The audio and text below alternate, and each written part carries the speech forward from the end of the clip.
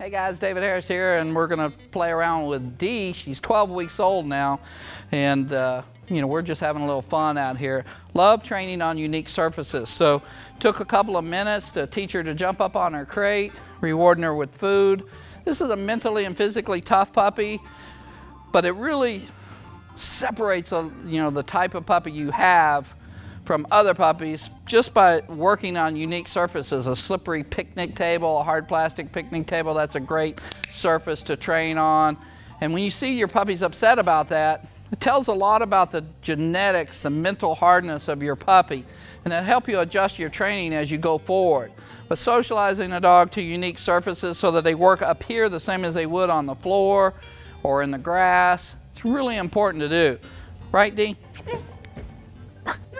So once again, she's 12 weeks old, picked up quite a few behaviors already. Shake hands, bark on command, roll over, and clearly works nice off a surface. I love using the edge of a surface, like a coranda bed or a picnic table, to work on behaviors like a sit-stay. So you can see what I'm doing here. I'm just slowly backing away from her. She stays, click, marks the behavior, says, yes, you're doing it right, come back with the food. If she gets off the surface, I just put her back. No click, no reward, start over. And pretty soon I can walk completely out of the picture and the dog stays behind.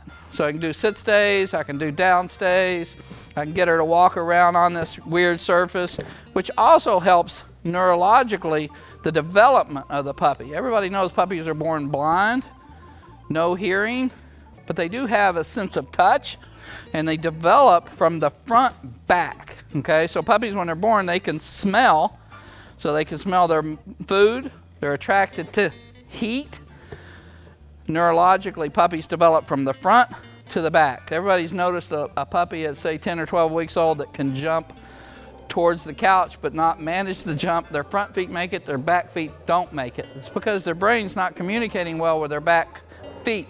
So an exercise like this, where she's having to manage where her feet are, sends signals from her body up into her brain, stimulates her brain, and helps her develop better body control as she matures. So I love working on unique surfaces. It's not a very big crate, and she's a pretty good sized girl.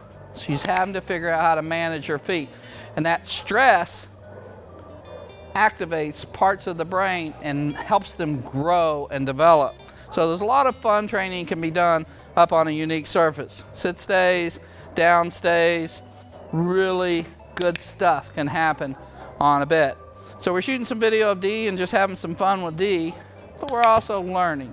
And that's really important, to watch other trainers, see what other trainers are doing, always pick up some unique tips and habits, and have fun. Because like exercise, if it's not fun, you're not going to do it. If dog training is not fun, you're not going to do it. I look forward to working with a puppy like this because it's fun. And I'm always looking for something new and unique to do that keeps it fresh and keeps it fun for me and for the dog. That's it, Dee. Very good. You're a good girl. Are you smart? Bark. We can work on a sit-up as well. So as long as the surface is, she's capable of doing a sit-up, you can use this surface. And it really helps a dog not want to lean too far forward because they're going to fall off. One of the real common problems I see with people who are training their puppy to sit up is they're letting the dog lay on their hand, lean into their hand. There's no way a puppy's going to learn to balance if it's laying on your hand. And you can't see it in the video, but she's barely touching my hand. And the reason is simple. She doesn't trust my hand to keep her from falling off. So she's having to use her core strength to hold that position, not balance off of my hand.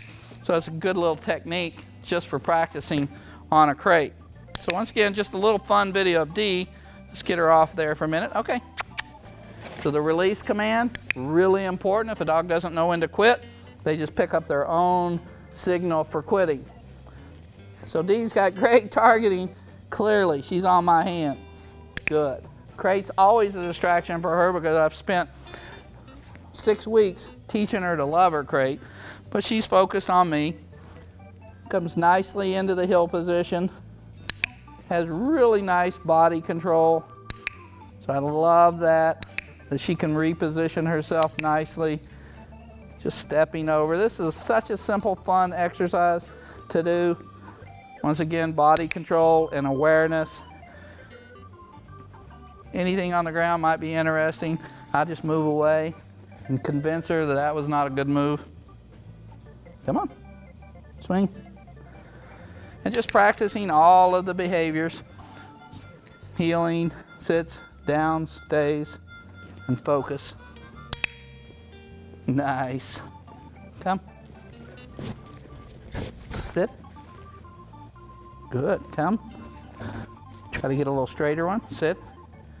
Good, and then back to the heel position. Don't forget to practice both directions. You want to go left and right. So for us, when we go left, that's swing. When we go to the right, that's heel. So foot in both hands.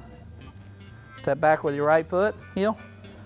Step forward with your other foot and catch her right there. So once again, Dee's 12 weeks old, patient, confident, willing to please, progressing very nicely. Happy with this girl. So that's just a little more fun training tips. Master Trainer David Harris here with Dee, the Wonder Dog.